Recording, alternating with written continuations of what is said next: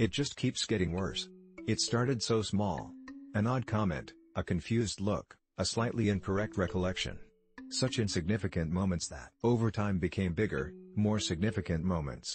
The first time I really noticed it was when a colleague of mine, who I've known for years, suddenly looked at me blankly in the midst of a story they were telling to another one of my colleagues.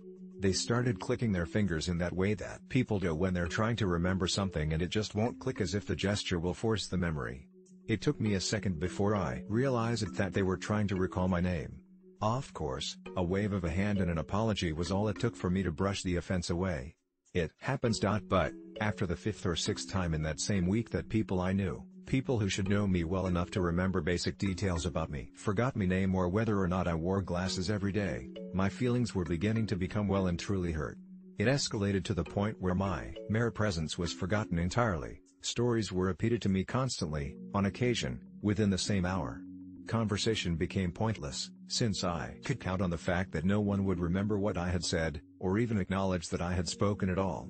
Now, here I sit, surrounded by my family at the dining room table. They hardly notice that I walked in. There is no plate set for me. If I scream, they all look around the room suspiciously like a fly buzzed past their faces. I'm basically a fucking ghost. By the way, I have tested that theory and I am definitely not dead. I know this because once in a while, people do still speak to me or remember me. Not 10 minutes ago, my mother asked me to pass her the salt. I complied, and then went straight back to being invisible. I suppose I've let it happen really. At no point have I tried particularly hard to figure it out and make myself seen. The whole thing has had rather a numbing effect, to be honest with you. You're no different. You'll read my story and move on with your life and forget. Don't feel bad for me though. I've come to realize there's a lot I can do with this power.